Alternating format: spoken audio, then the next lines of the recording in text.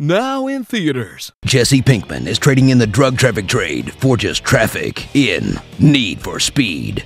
When a street racer is framed and sent to prison by his business rival, he'll race across the country to get revenge.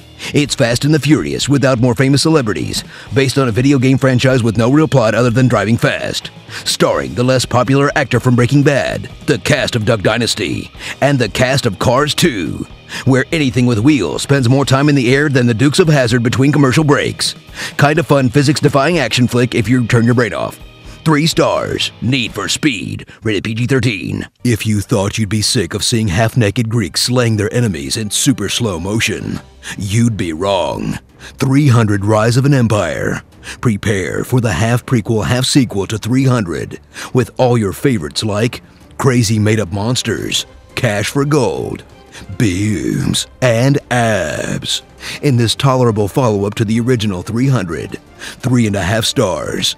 The only reasons to watch it in 3D are the things floating in the foreground, like raindrops, blood, dust, and embers.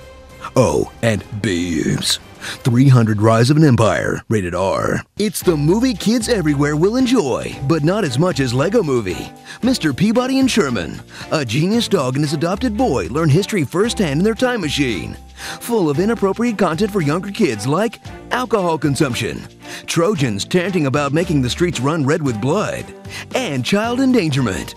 Starring Modern Family, The Colbert Report, and Kronk's New Groove. All other voices by Jess Arnell. Here's what critics are saying about Mr. Peabody and Sherman. It's not really as good as the Lego Movie. I liked it, but the Lego Movie was much better. Mr. Peabody and Sherman, rated PG. Frankenstein's monster, who looks more like a regular guy with scars, fights in a war between heaven and hell to survive in I, Frankenstein. Starring the cast of Gargoyles, the animated series, the cast of Underworld, the extremist soldiers from Iron Man 3, Two-Face, and Clash of the Titans. So let me get this straight. Gargoyles aren't demons, but aren't angels either, but fight for angels. And they're all after Frankenstein's monster because the demons want to learn how to reanimate an army of corpses so that fallen demons can possess them and destroy the world? Oh, okay then. I, Frankenstein, rated PG-13.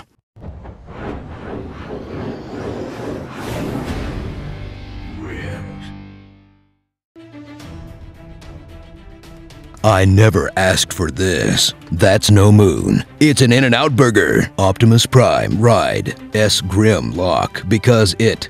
S. Prime, nuff said. This is a knife, and this is a banana. Pick your weapon.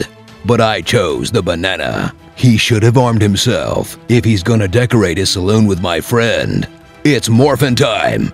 You, I'm a Power Ranger. You're so old, my grandma laughed. Boobs. If it bleeds, we can kill it. Or this movie is rated R for scenes of graphic violence, mature language, and boobs. It's 106 miles to Chicago.